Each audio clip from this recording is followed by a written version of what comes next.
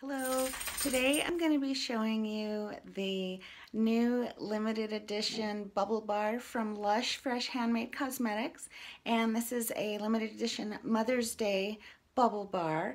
And Lush UK in England, they celebrate Mother's Day in March, and we celebrate it in May, so that's why they're out already over there.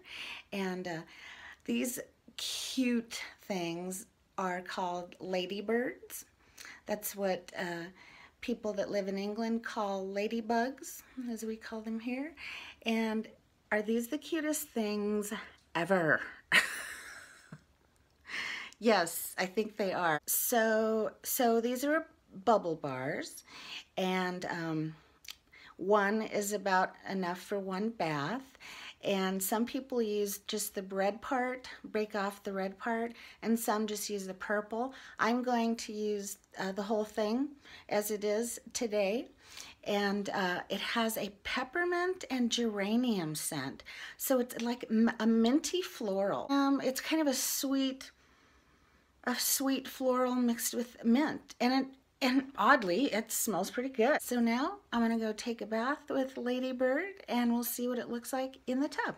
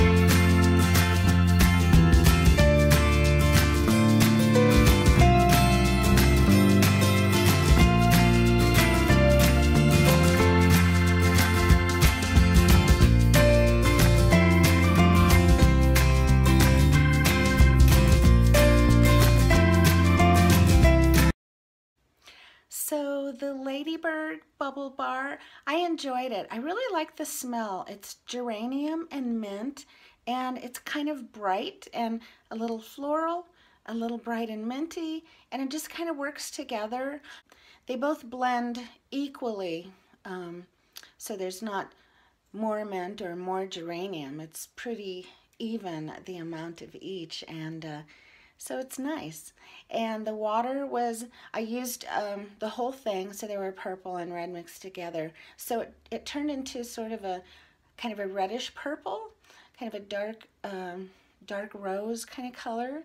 And there wasn't any sparkle in it, so I was surprised because the Ladybird bubble bar did have some sparkle on the purple parts, on the spots, and so, but so not to worry, those of you who don't like glitter, it didn't have any.